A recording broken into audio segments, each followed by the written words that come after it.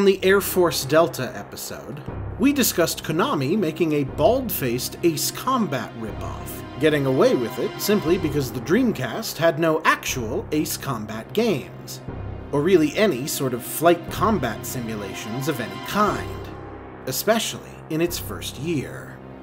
While there wasn't a lot of survival horror in the first 6 months of the Dreamcast console's release, for publisher/developer Jaleco's Carrier, a blatant riff on the formula established and pushed forward by the legendary Resident Evil series, the issue is, not only was there a brand new, exclusive Resident Evil game coming out for the Dreamcast, Resident Evil Code Veronica came out within 1 month, a scant 30 days after Carrier's release. Resident Evil's existence is both the best and worst thing to happen to Carrier, since the familiarity allows players acclimated with the famous series to pick this one up basically immediately, since it's essentially identical structurally, with only a few fresh little details. But also, since it is exactly the same structurally as a Resident Evil game, it's all the more noticeable that it's definitely deficient in several key ways. The game begins, amusingly, in spring 2023, and tells the story of 2 members of a Special Forces team known as Spark, Jack Ingalls and, Jessifer Manning. They've been sent to investigate what's going on with the people on an aircraft carrier giving a distress signal, a group that includes Jack's younger brother.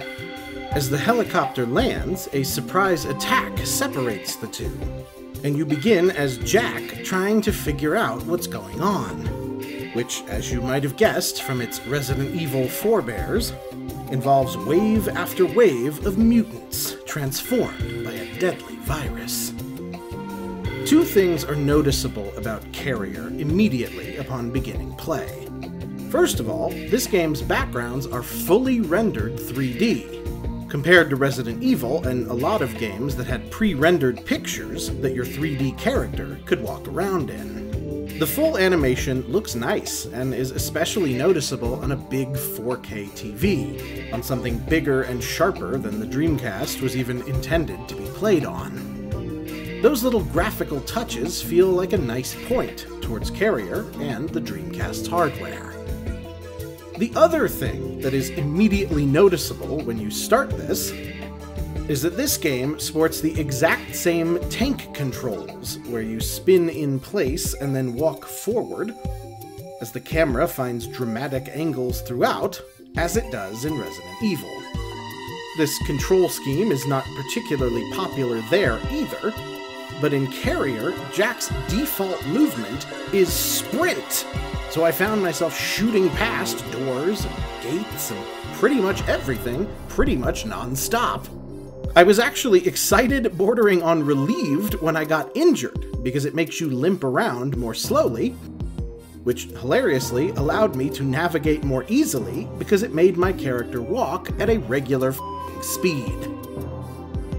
In fact, the only thing you can't shoot past is enemies, who are completely immovable, unavoidable impediments once they're on the ground, which was made worse when it turns out they eschewed the Resident Evil auto-aim hitboxes, which there basically had 3 positions, high, low, and baseball strike zone. Carrier instead gives a full 180-degree up and down radius, which sounds cool until it makes it impossible to specifically aim at anything, especially these ankle-biter zombies. I did appreciate that Carrier did not ask me to do a lot of weapon inventory maintenance, which is one of my least favorite parts of any Resident Evil. But also, there's not much excitement in finding things other than keycards, which makes far too much of the game feel very samey. I appreciate that the game does not have some of Resident Evil's tedious, sometimes inscrutable puzzles, and the one tool it has that is fun is a scope called the BEM-T3 that allows you to see invisible zombies. as well as discern if people are infected, and even see through walls sometimes. A first-person perspective in the style of survival horror is so rare that it was cool that it was also useful. As far as lower-tier survival horror games go, the choices on the Dreamcast are, of course, quite scant. And the only other one, as of Carrier's release, is the launch title, Blue Stinger. And I will say, Carrier is a better game than Blue Stinger.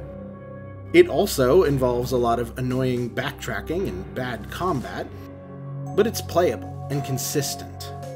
Because of that, it is not even 1% as interesting to talk about as Blue Stinger, since it's pretty repetitive and situated well within the genre tropes, as opposed to Blue Stinger, which might be described more accurately as deliriously unhinged. Seriously, if you haven't watched that episode, go check it out. That game is out of its mind.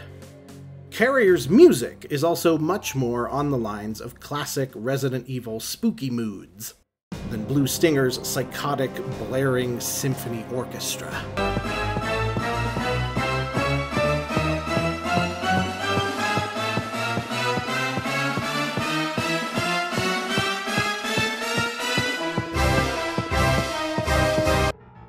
The dialogue is also mostly okay, something that most of the Resident Evil games of its generation never got very good at. I also do like the ridiculous squishy sound effects when you're walking through blood. One thing that is weird is whatever this noise is that plays when you pause the game. Listen in.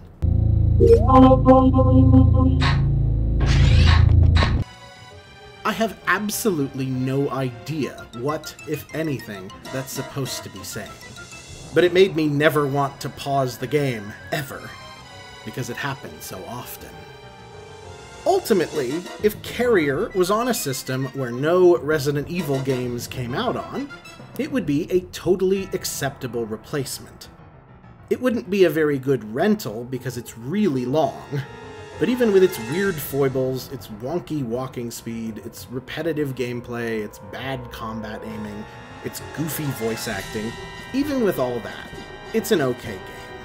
If you're a fan or veteran of old-school survival horror, like me, quirky controls and bad acting is just par for the course.